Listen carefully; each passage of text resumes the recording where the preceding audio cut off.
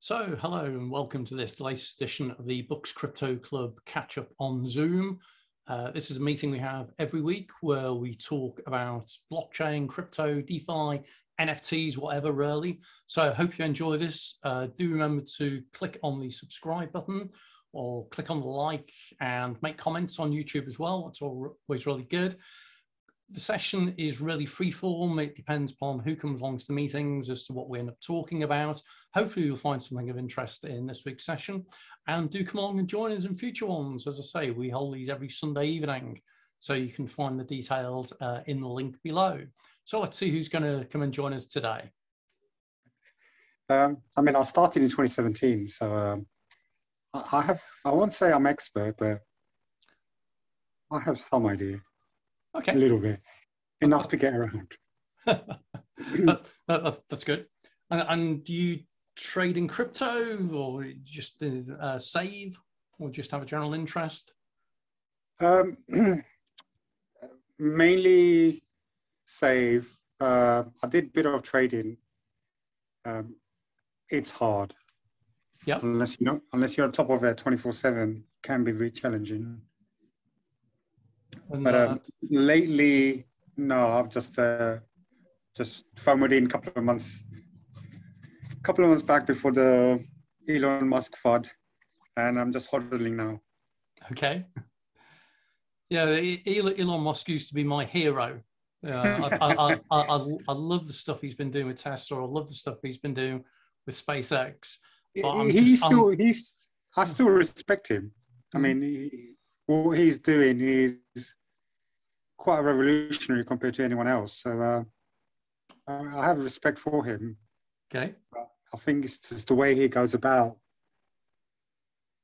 especially FOMOing into Dogecoin and then going to SNL and making everyone FOMO into Dogecoin and everything get dumped. So I don't think it's the right way to go about.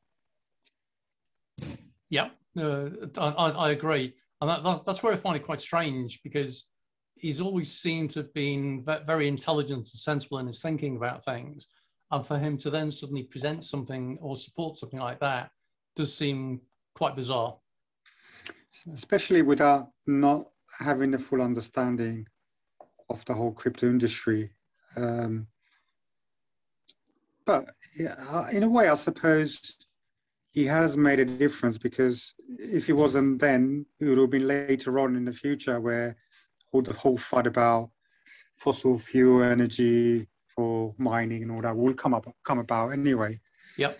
So I'd rather get it over with now and not affect in the future.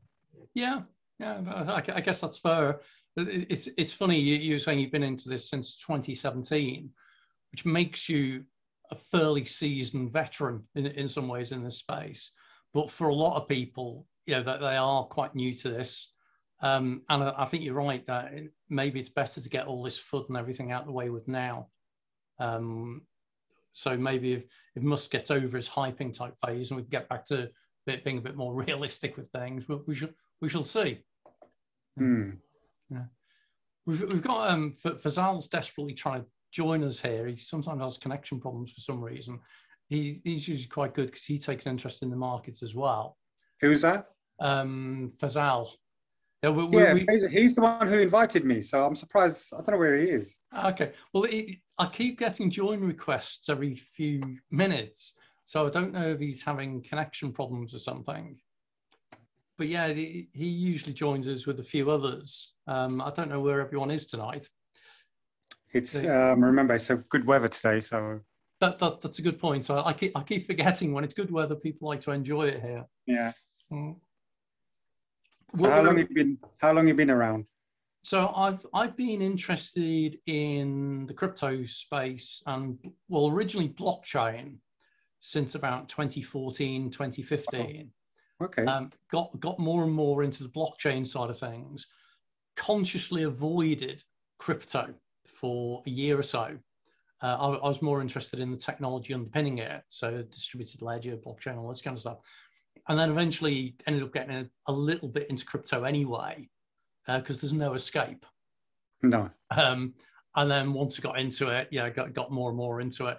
So whilst I brand myself as an emerging technology consultant, so I actually do educational advisory and consultancy work around blockchain, that has blended into talking to companies about cryptocurrencies, digital assets, tokens, and all this kind of stuff as well. And how you finding the reaction? Are they cautious? Are they?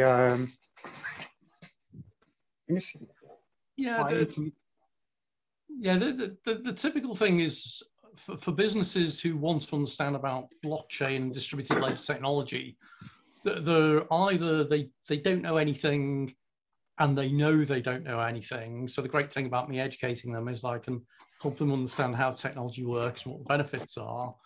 Some of them get blockchain and Bitcoin and cryptocurrencies all mixed up. So they think it's all criminals and money laundering and this kind of thing. And some of them just got a general interest. So they're gradually getting into it. But the blockchain space is still quite slow moving. There are now live projects. I've been an advisor on a couple of projects as well. So they're kind of getting there bit by bit, but it is a slow, painful process in some ways of getting them into it. But he'll get there. Hey, it looks like Fazal is actually getting through this time. This is great. Hi, sorry, I managed it this time. I was just saying to Maz that I've been watching the connection join requests every few minutes. I try and join on my phone, but it keeps when I join, it kicks me out. So I'm on my laptop now. So okay, yeah, it's bizarre because you seem to quite often have connection problems. I don't know why that is. It asks for my name, and then when I click on join, it's saying joining, and then it just throws me back out. Okay. So I've just gone on my laptop instead. I'm just using the mobile phone. Does it work, Maz? With a mobile phone? Yeah. Okay. How strange. I know sometimes if I want to run a test with Zoom, I'll set the meeting up on my laptop, and then I'll call in on my mobile phone just to make sure everything works. So anyway, such is the wonderful thing. We're talking about cryptos and blockchains and that, and we can't even get mobile phones and Zoom to work. Give me 1 second. So Fazal, what's new in the world crypto-wise? Anything exciting you're watching at the moment? No, I mean I'm just getting back recovering from COVID, so I've been a bit out of the market for about a week or two. Okay. I've been quite ill, but Maz knows, isn't it? Where are you yourself, Gary? Say again, sorry? Where are you yourself? So I live in Marlow in Buckinghamshire. So okay. About 60 kilometres, 70 kilometres west of London or something. And in fact, originally this group was actually set up. We used to meet physically in Starbucks in Marlow. Yeah. Because that's where I used to go for a cup of coffee. So a group of us got together and we grew it from there. And then when the lockdown kicked in, I gradually took this onto Zoom and then just realized there's no point having it geographic anymore. So that's why it's called the Books Crypto Club. It's not books as in big bucks money. That's what I thought originally, Gary. Yeah, but I've kept it with that. That's okay. It's quite a nice thing to go with. So yeah, so I've opened it up a little bit more. I occasionally promote it via Facebook or Meetup or WhatsApp or Telegram because I run a number of other groups. I run various crypto groups and blockchain groups and that kind of thing as well. So I just use it to get people to have a conversation sometimes. Hey, and we've got Sam's coming in and joined us as well. Hey there, Sam. No. Oh, he's nearly there. It says connecting to audio. Yeah. So I've just been recovering, Gary. With okay. Well, yeah. Good to hear that you're on the road to recovery. On the road, yeah. I had it pretty bad actually. I didn't think it was that bad until you catch this. Yeah. So the one thing I found, because I went through the process myself, is I found it weird to lose my sense of smell and taste. Yeah. Yes, that was really strange. I'm still getting it. I've still got 70% of it lost, but it's slowly coming back. Okay. Yeah. Good. Well, good to hear you getting there. Yeah. It's certainly what once you get your sense of taste back, then you know you're back to Yeah. normal. So that's good. So talking of taste, we've got Sam's joined us. Hello. Hello. Good evening. Nice to see you. I'm sorry you've had the COVID. I had it as well. It took me about a week to get through it. It took me 1 week. That's not bad. A week. That's pretty good then. It's good. I took a lot of vitamin D beforehand and that's during. what a lot of people, yeah. So I found that was I think it's pretty effective. All the medical research shows that. So that was how I kind of addressed it. Yeah. Good to hear everyone who's on the call is in a reasonable state nowadays, at least. Maybe we should rename this the Books COVID call instead of the Books Crypto call. That'd be good. So, Sam, anything new in the crypto world you've been watching this week? You know what? I'm just obsessed with this 50K Bitcoin. Yeah. It seems to be just hovering around that. It's because it's the golden pocket. So I was watching my good old friend Satoshi, he's a day trader, and he's described this area of resistance as it's the golden pocket of resistance on the Fibonacci's. Okay. So once we get past this, I thought we were going to pass the other day because there was like something like $450 million of liquidations, and I thought there'd be a short squeeze, but the thing is, you know what? The stronger the resistance, the bigger the pump when you go through, right? It's generally the way I think about things. So maybe we'll get through it tonight. We're going to get through it. The momentum's too big. There's looking at like on-chain analysis and the amount of Bitcoin that is going off exchanges. The expectation is that we'll break. We're going to break it through eventually. Could be, it could be tomorrow. Certainly this time. They say that's a sign, isn't it, Sam? That the less Bitcoin in exchanges, that's kind of telling you that it's going to become more scarce. Exactly. Well, the more scarce it gets, and then there won't be any to sell anymore. So the bears will be oversold at some point. You can't keep on selling if those people who are buying are taking it off exchanges. So eventually, and when I say eventually, I foresee within, 3 or 4 days, really, I'd expect to break through. The things, and you can happen at any time. You can wake up and we've got to like 51 like numerous times now, and then it just seems to go back down. I don't know if the hedge funds are waiting to see if the FOMO is getting bigger. But whilst Bitcoin's hovering, all the altcoins seems like there's been some major growth on altcoins, some silly growth really. Like Matic's doing quite well recently. So I don't know. We seem to be in a bullish point of the market. But I just really want to see when Bitcoin gets to 60K, that's going to be a very good day. From my personal experience, what I noticed is whenever it is a round number, a lot of people in their head, they've set their targets. Oh yeah, when it's 50 or when it's 60, I'll sell. So I think this is the phase we're going through at the moment. A lot of people taking profit. Yeah. I'm just hoping all these people, if once they decided to sell, and then there will be the next pump coming along, because we did hit 50K a couple of times already. Yeah. But it's odd as well. You mentioned the round numbers, because I think you're absolutely right on that, which is bizarre when you think how much is automated trading. Automated trading should not look at round numbers.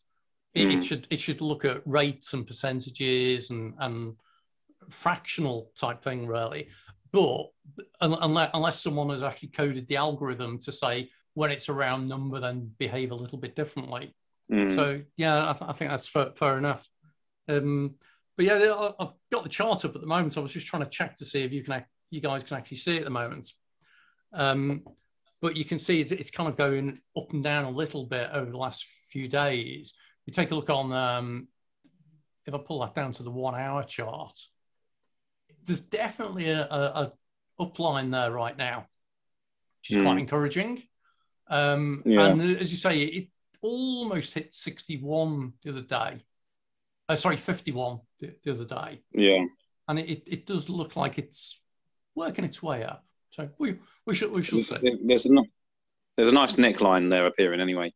It can't hover there forever, and I'd expect to move upwards rather than downwards. I don't, depends on your thesis of the bull market. Some people think it's only to the end of September.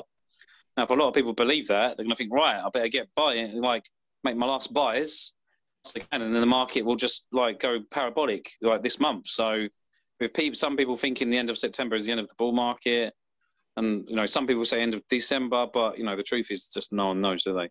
Yeah. But it's coming. Time is running out. Time is not on our side. No, but if you look at the last cycle, September was a quiet month. Well, last September.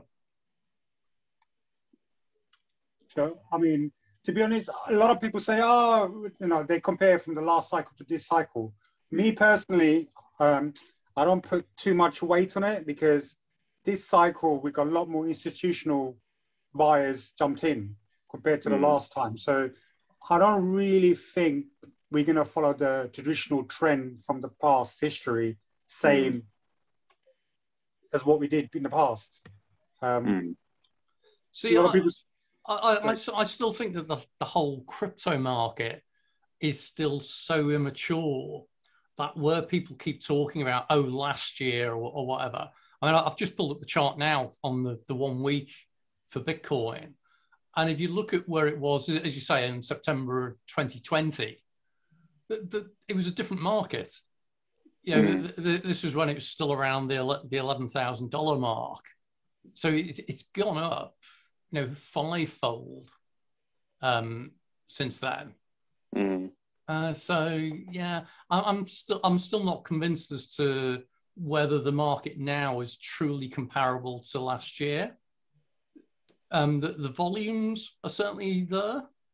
The volumes look like they're quite similar, but the prices, it is just changing. And I think gradually over time, the marketplace, the participants, is maturing in some ways. I think there's some new players coming in, and maybe that's having a difference. We'll see anyway.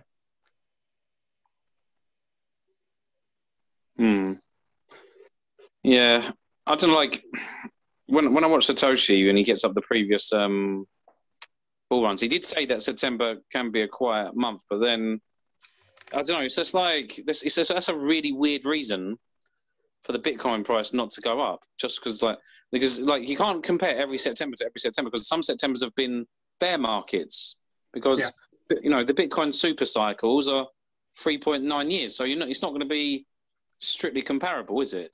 like depending on which end of a cycle you're in. But I do know a lot of traders do set store by time, first quarter, second quarter, third quarter. We've got into the fourth quarter of this year. We're in quarter 4 in September. I know that traders do give a lot of significance to these time periods, and even days of the week, Monday, Tuesday, like Monday to Friday, and the times of the day, and with trading. So I know that's all. Even if it shouldn't be important, it can be. I don't know.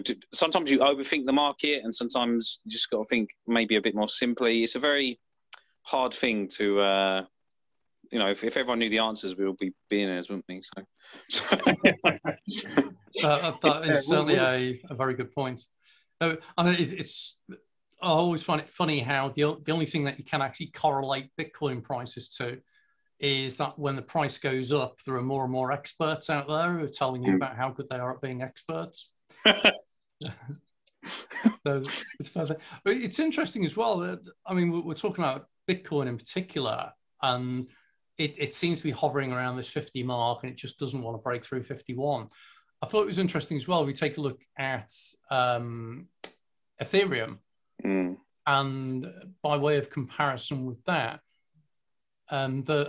let's see if I can just pull that up. And it seems to be following quite a similar trend, which is no surprise. That I always say that there's still a degree of correlation between the various altcoins and Bitcoin. But I was looking at it earlier, and it does seem very closely correlated at the moment to the Bitcoin price. So I think the whole market is just moving in that way at the moment. So we'll see where that goes. But again, that's seems to be hovering around this kind of market at the moment where it's almost hitting $4,000.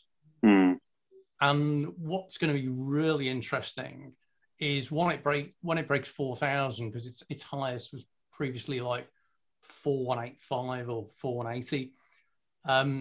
Once it breaks through 4, will it accelerate further? Is it a bit like a gas balloon where it'll suddenly kind of take off? Or will it just hang around 4,000 again? So another interesting one to watch out, because you could almost, I've pulled up the 1 week charts there. They look for Ethereum just like the Bitcoin charts for 1 week. Look, they behave very similarly. So we'll see anyway. Yeah. Anyone else got any other predictions or thoughts around the prices at the moment?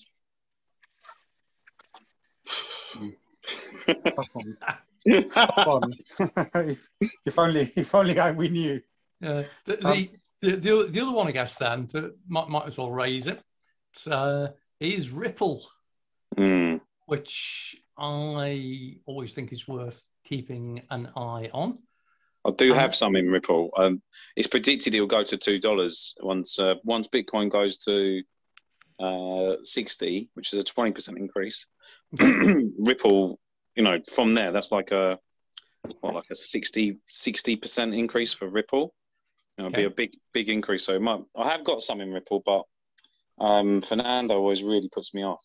He really puts me off. I like Ripple simply because having some annoys the crypto purists. So it's almost the opposite of having bragging rights kind of thing. But I find Ripple quite entertaining in that it does just annoy some people, the very existence of it. But I found again, we've got the Ripple price up there and it's hovering around like the 128 mark at the moment. I guess the ultimate thing is going to be the court decision with the SEC. Yeah. But again, it's whether that's going to lead to the price going up, or the theory with prices is, what is it, buy on the rumor, sell on the news. So it's already got a kind of market price built into it in some way. But we'll see where that goes. I saw Alessio Rastani. Do you know him? Yeah. Yeah, he made a video about XRP, and he says that we're in the 5th wave of it. We should be seeing parabolic gains. His prediction is $5 as an end price. So maybe that'll be the end of December. He doesn't know, but he thinks it will finish on $5, regardless of the court case. And he says he's not interested in the court case. He's just interested in the technicals of price action. Okay. So he thinks regardless of win or lose, is XRP to $5. So interesting. I know he's interesting because he seems to, with Alessio, he doesn't think like many people, but maybe that's why he's been so successful. Because what is the market? The market is driven by herd thinking, and you've got to beat the herd, right? You have to think differently to everyone else. That's how you make your money. That's how you win. You win by being completely different to everyone else, don't you? So maybe that's why. Is he going for the counterintuitive type thing then, of a counter market principle? I think I wouldn't say. Yeah, maybe it is counter market, but just like when I watch him, he just says things which I don't expect quite often. You'd be expecting someone else, like, because everyone's saying how important the court case is, and then for him just to completely disregard it, I was very surprised. I was like, wow, how can you not care about the court case?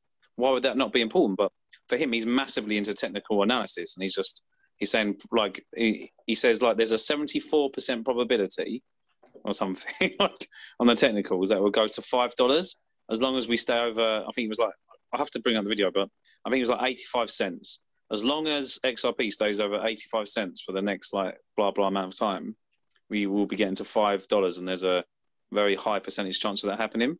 Okay. So I just pulled up a chart now. I don't know if you can see it or not, which is Ripple, Bitcoin, and Ethereum. And I just thought it was interesting to look at all three of them. this is where it comes back to what I keep saying to people about the crypto market being irrational and pseudo correlated and this kind of thing. Ripple's got a totally different use case to Bitcoin. Bitcoin's got a different use case to Ethereum. Yeah. But all three prices are, broadly speaking, all trending in the same kind of directions. They're all going up at the same time and down at the same time. Yeah. So maybe he's right that Ripple will just behave the way it does, irrespective of what happens with the court case, because it's more closely correlated with the crypto market than it is with the court action. Who knows? Indeed, who does know? I mean, I've been chasing the pumps, and that worked out. Okay. Not chasing the pumps. So once one coin is pumped, then making a trade and putting it into a coin that hasn't pumped.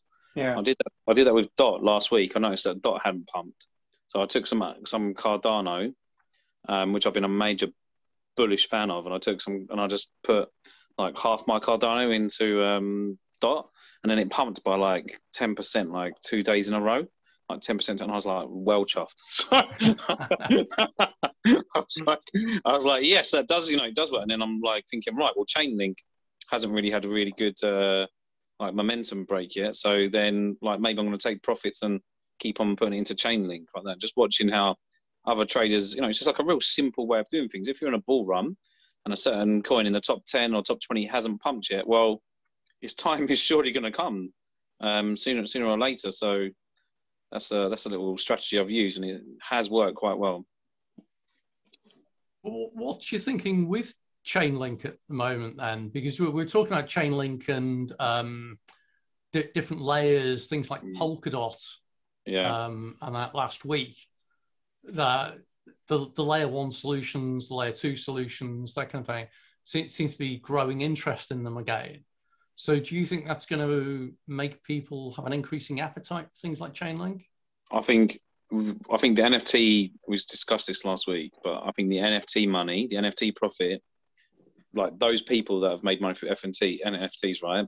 They're at the high degree of greed in the market. So are they going to take their profits during a bull run and put it into Bitcoin? I don't think so. They're more likely to put it into low cap altcoins and altcoins in the top 20 which haven't pumped so far. So following that logic, I would expect Chainlink. I mean, Chainlink is such an established brand within the crypto market.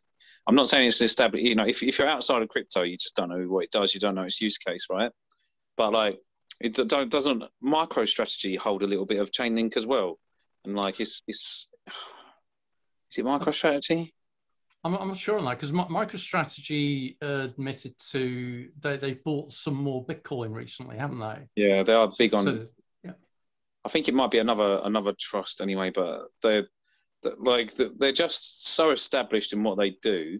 I mean, they're at the high end of the market. They're quite expensive for what they do, I believe. As Fernando was saying, it's just about reputation and where they sit and as a function. Like, and you know what? Even if you don't know, let's say you're a complete newbie and you're just looking at a market and you're looking at the top 20 coins, it's just real simplicity just to play a game like that. Like I said before. So I basically think Chainlink will have its day, and you've got to look at the upside. Like, Chainlink is nowhere near its all-time high. No. And so surely the room it's got to grow by the end of this bull market is much more than like Cardano would have at this point. I mean, so it's just thinking about how much upside have those coins got, which haven't had a run yet.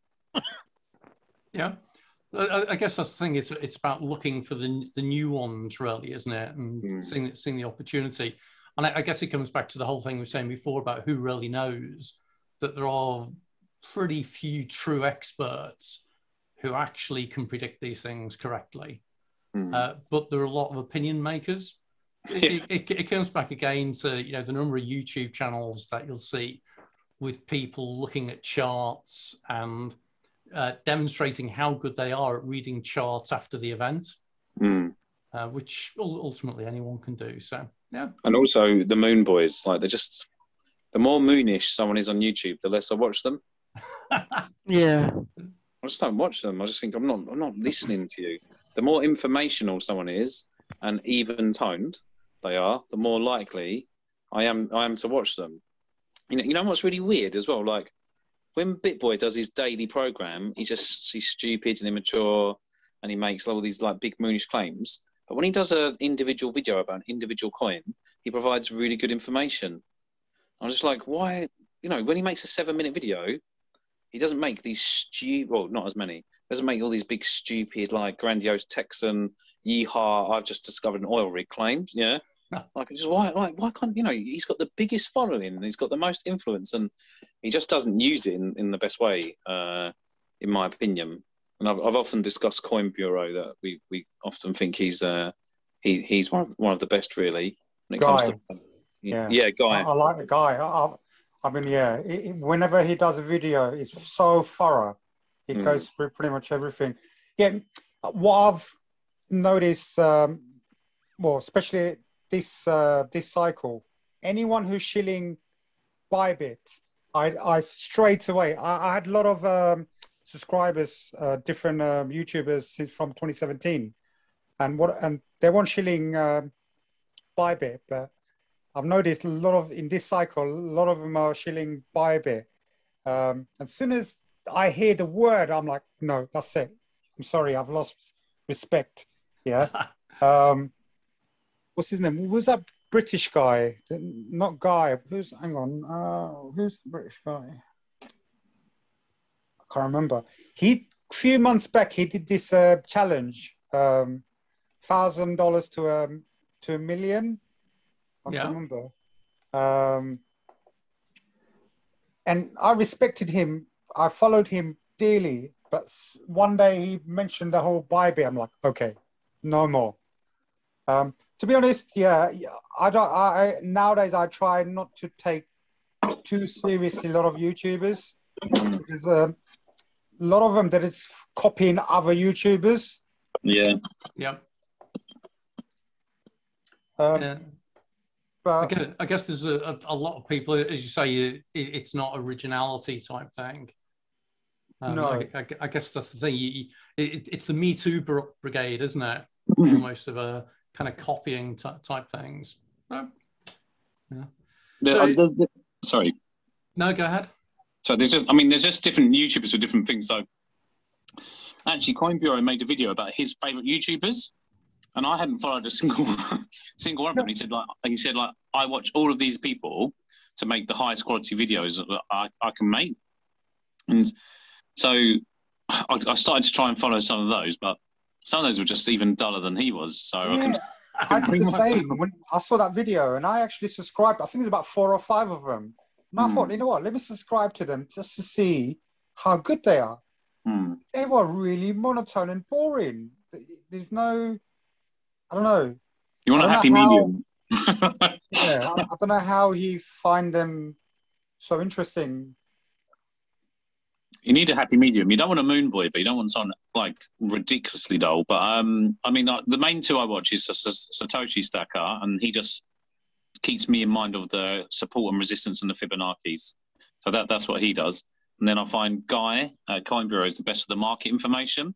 So in that way, I feel like I have like the two bases of technical analysis and market knowledge together. But like I do read a lot of Coin Telegraph, but some of the information on there has been so erroneous. Like before, like I've based my kind of trades on it, and I thought, I better put into stable coins and it's been completely incorrect. So I take it with a pinch of salt now. I think Cointelegraph's, it kind of goes in peaks and troughs at times as to just how good it is.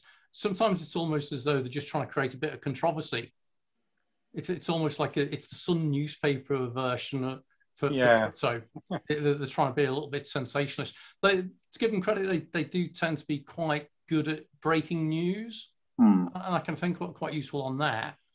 But some of the stuff, their price analysis is awful, I feel. Like I really don't respect their price analysis, so I think it's been consistently wrong. But you're right about the breaking news, and they do very good art. Got to give them that. Yep. Those little art pictures they do, wow, very good. Well, I think that's part of their brand, isn't it? It's that they do, whoever the graphic artist is or are, it's a very nice style, and it's very unique. You can kind of spot it on that, so that's good. I see we just had Jay joined us. Hey Jay. Well, hi there. Hey. How's everyone? We're good. We're good. We're just chatting about various things in the crypto world. Been talking about Bitcoin, Ethereum, some Ripple, Chainlink. Trying to think what else we've done. So have you been to any of these? Have you been along to any of these sessions before? I did join. I think it was 2 weeks ago. I believe I joined. Okay. So I joined towards the end though, like the last 10 minutes. So a bit longer this time. Excellent. That's good. Yeah. Well, we just end up talking about whatever really. Or we get to watch Sam eating his food. So hungry. Sorry, guys. It's okay. No, that's cool. So Sam, I was going to ask you, with the way you're strategizing crypto, are you taking out profits as you go along, or are you just taking them out profits and then putting them into other coins, like you were saying about Chainlink? What I'm doing, well, originally I was like bullish on a couple of coins. I was really bullish on Cardano. And I put quite a lot into that. And I was very bullish on ETH, and I put quite a lot into that. So I'd say they've been my two biggest gainers. But when I was watching Satoshi, he said, look on these Fibonacci's. I'm talking about like this month. Like he just didn't think that there were there wasn't too much upside for those coins to keep on exposed into. Once they break their all-time highs, like they'll make a new all-time high. But then look at the coins he's saying which haven't pumped yet. Look at like Chainlink, and look at Polkadot. And Guy at Coin Bureau, he said, look, Polkadot has not had a big pump yet. So my advice, that's my number one piece of advice to put in. I thought, well, you're the man that makes the best YouTube videos on the internet for crypto for me. So I took half of my Cardano and I put it into Polkadot, and I had a 20% gain. You mean you exchanged it, or did you sell? I exchanged it. I exchanged it. When it comes to taking profit, I've got a bit of a larger risk tolerance, because I don't think the bull run is like over by any stretch of the imagination. I'm very confident that we're going to have a lot more upside. But I personally will take quite a chunk of profit when Bitcoin gets to 60K. And that's just to prove a point to my wife, to be honest. Because I had full confidence when we had that bearish trend. I had full confidence that bull run would continue based on Bitcoin super cycles. So I just dollar cost averaged in quite a bit of money like every month, and I just lived like an absolute monk. And I'm feeling a little bit smug on that one because it seems to have paid off, but I'm still waiting for some further upside. But I will take, I think, 60% out of my portfolio when Bitcoin gets to 60K. It's been very conservative, I know, because I think a lot. I've got a specific reason for doing that. It's because I promised my wife I'd buy her a car. So anyway, with the crypto, but it's to prove that you can make money out of crypto. But I'm still leaving 40% of my portfolio in, and I will have quite a larger risk tolerance for that. I'm going to try and ride that. You will never be able to call the top of the market, but I'm going to try and ride it towards the end. I'm going to have my money in all coins anyway. Because when the Bitcoin super cycle is over, people generally put their money into altcoins, right, to extend further profits. So that seems to be an established behaviour. So that's my way of thinking about it at this precise moment anyway. When did you say the super cycle will end? This is very hard to call. Now, this year, or is it? Well, unfortunately, I have no answers, but I can give you 3 different theses. Yeah. 3 different ideas. One is that it will end the end of this month because of the American crypto legislation. The bill, right? Yeah. So that would equate to could be a black swan event. Okay. And putting your money in stable coins may not help, because then the SEC might go after stable coins. Okay. Right, especially Tether, isn't it? Yeah, especially Tether. But don't think USDC or other stable coins are safe, yeah? Right. So there is a way of getting around that, is that if you just put your money into a wallet, yeah, and then they can't, but then you can't, you have to take your money out of crypto at some point. Mm-hmm. The other thesis, the one which was just purely based on TA, a good TA I read on the internet, was that October 27th, that was my original idea, that the Bitcoin super cycle would end then. So I'm just talking about Bitcoin super cycles for now, yeah?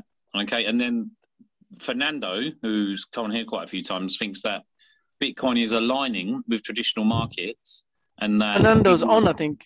Yeah, Is he he? joined. He just joined. Well, he's the one that gave me the sterling bit of advice that it's aligned with traditional markets and it would end in December.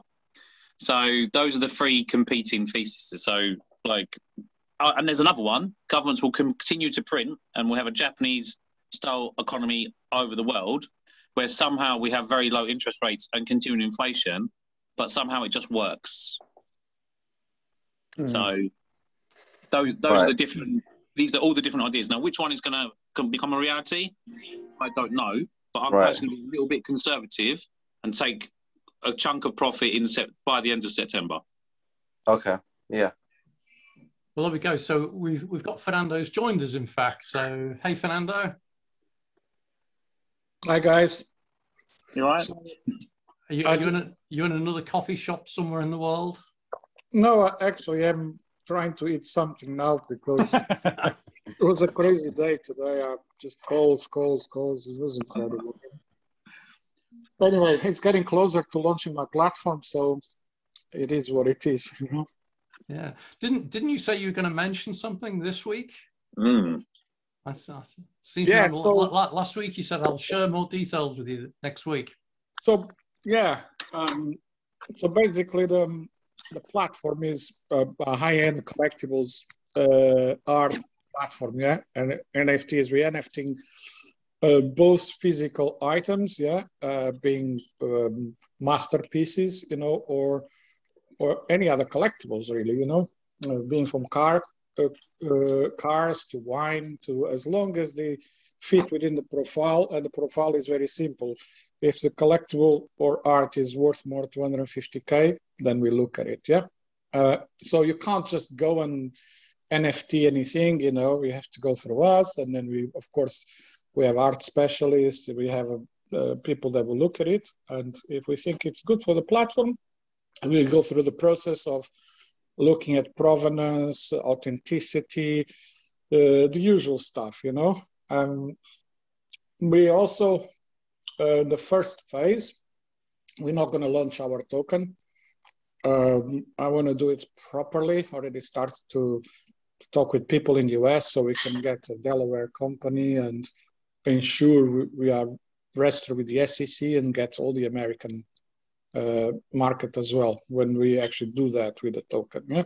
I don't want problems later on, because this is a very disruptive business for the existing auction houses. Yeah, it's tech, it's smart contracts.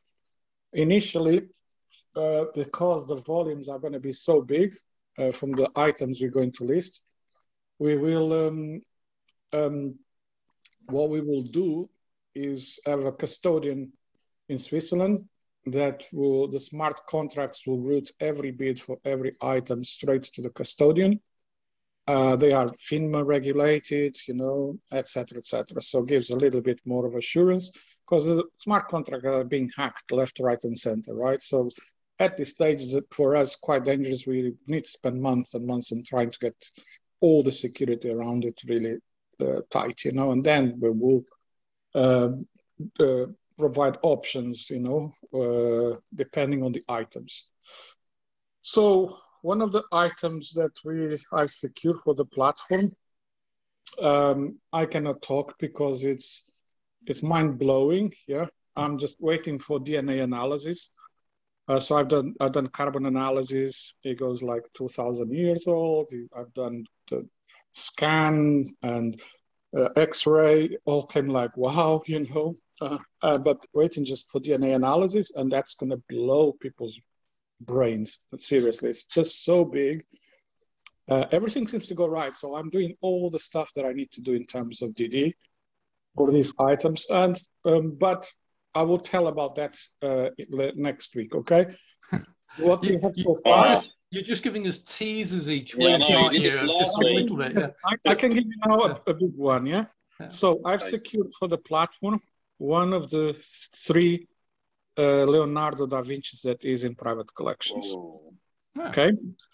And we NFTing, and what it means is the winner of the auction takes not only the NFT to monetize in the virtual worlds, metaverse, whatever he wants to do, but will take the actual physical, Leonardo. Okay, so all the items that we are digitizing that are physical, because they need to go to virtual worlds, and the winners always of those items will have the physical piece. Yeah, and that's totally disruptive, you know, for who. So I also secured Basquiat. The last I don't know why people want to sell Basquiats, but I would not sell if I had one, you know.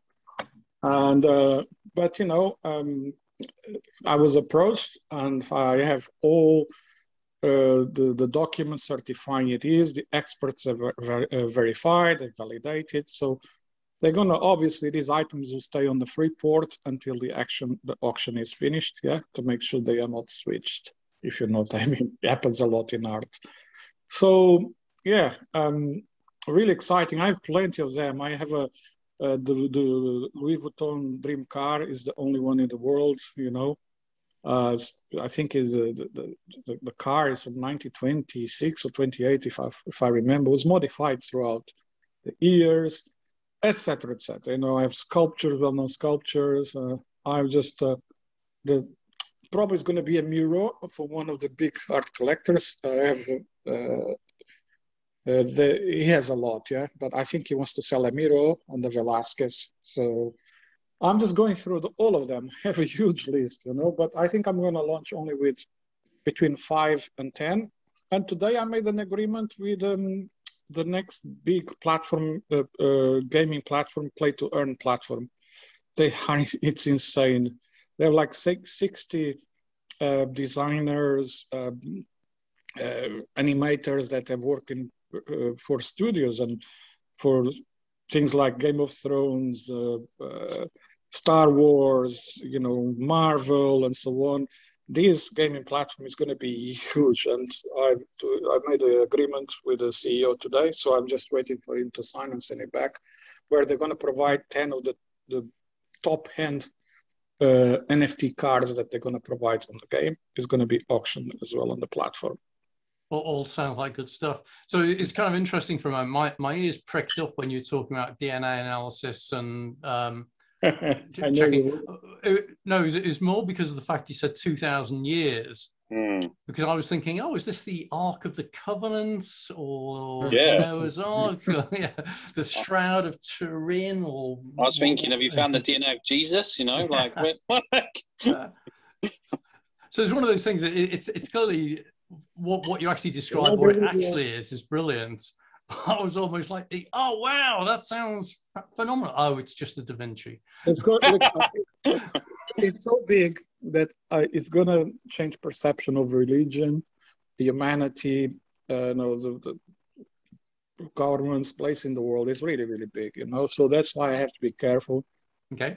Just wait for there was already a DNA analysis made in the US, but I said I need to have from France, Germany, UK, or Switzerland. Believe it or not, majority of people that approach, even to do we know they approached, to do the DNA and the X-ray, they really scared, and they refused to do it, you know? But everything will be announced soon, and you guys will understand what I mean, you know? Excellent. And this is just at the point at which we've got the the Great Reset, the Fourth Industrial Revolution, complete collapse of the existing financial world.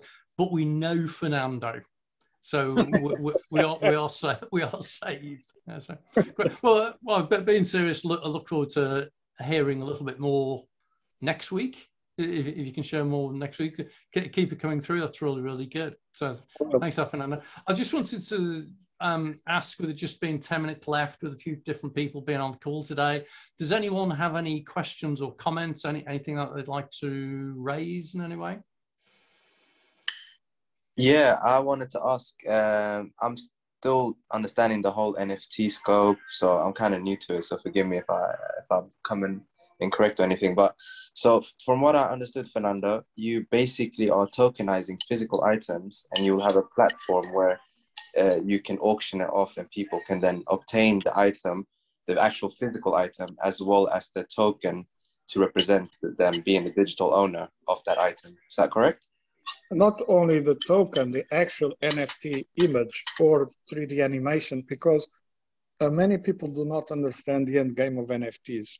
They still don't. Even though I spoke so many times in conferences about this, the end of game for NFTs, and this is what some of the big investors are looking at, is to make these NFTs available on virtual worlds. Yeah, the developments going on virtual worlds, that is what makes the metaverse that you usually hear so much. Yeah, is really about then listing those items. So think about monetizing a NFT that you have, you know, and put it somewhere like a museum, for example, virtual museum.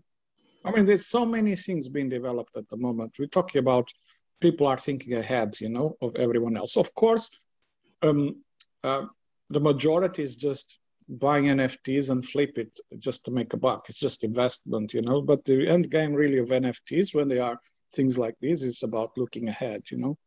So, and you need to be careful when you say tokenizing, because yeah, you're creating an NFT, it's a token. Tokenizing is different, which I'm totally against. When you tokenize something, you're splitting in multiple parts, you know, and that's not non-fungible anymore. It's fungible, you know, and so it's not an NFT anymore. So we need to be very careful when you say tokenizing art.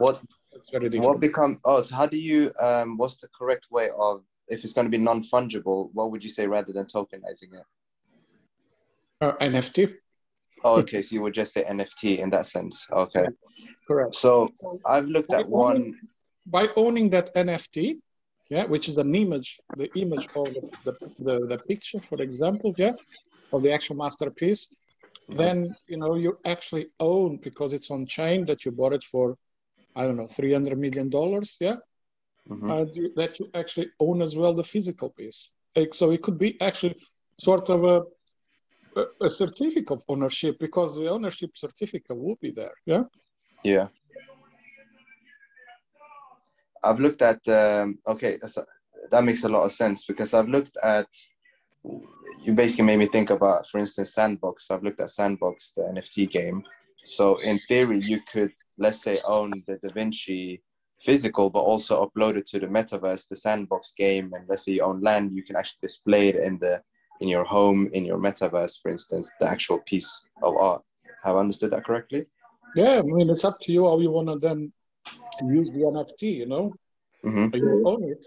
So depends then on the platforms, how they're going to allow you to make available that NFT, yeah, on their platform. There's plenty of it.